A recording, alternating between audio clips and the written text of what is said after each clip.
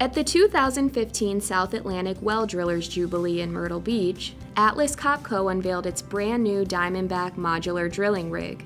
On the trade show floor, Alex Grant shared what makes it special. What we're trying to do is get ourselves into other markets as well as the water well market. So we're looking at the mining market, the exploration side, and some of the coring markets as well. So what we had with the modularity was the ability to really configure and change the options on the rig to suit the different markets that it needed to be drilling in.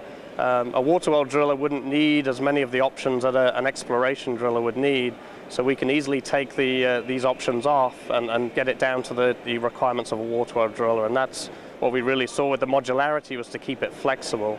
The other thing with the modularity is we don't always know what the new rules and regulations are going to be in the future, and for that reason we can bolt stuff on very easily as and when we need to. So our engineers can design new features for the rig, and the customer can unbolt the existing feature that they have and put a new feature on which would perhaps be better or meet different market needs as well.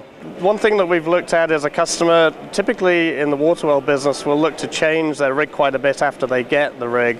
And that's where some of this modularity should come in as well, that they can easily bolt extra components onto the rig with not too much adaptation to the rig itself. And our base rig already has the plumbing for the hydraulics and the electrical wiring in for all the options that we offer. So even if the customer doesn't take those options, they can bolt their own options in place of where we would have an option, and can configure the rig to how they want it to be for their own drilling requirements. The feedback's been very good. I think the FRP panels that we have on the rig, which are optional, have been very different for the drillers that we normally sell rigs to, and they see that it looks like a very expensive rig, even though it's cheaper than our TH60 range at the moment. So I think the perception of the look of the rig is that it's a good looking rig.